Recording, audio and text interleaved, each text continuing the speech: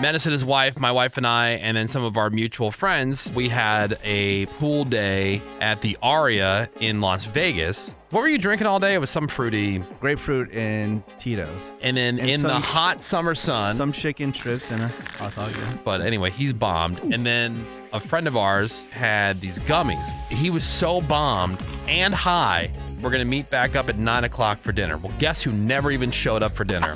Really? So here comes his wife, Spicy Nacho, and she's like, he's not making it. Oh, no. Oh, no. Well, I said, did he reset? She goes, yeah. She goes, I had to pull him away from the sink because he wanted to throw up in the sink. That's my go-to. She directed him to the toilet. Yeah, and she directed him to the toilet. Thank God. Good for her. But check this out. So the very next day, I'm walking through the bathroom, looks totally clean. Open that shower curtain. Uh-oh. The whole shower is full of barf. Oh,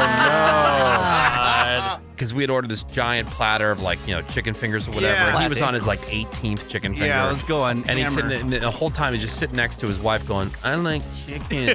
I like chicken. Yeah. Bad decisions were made. That was Menace's weekend.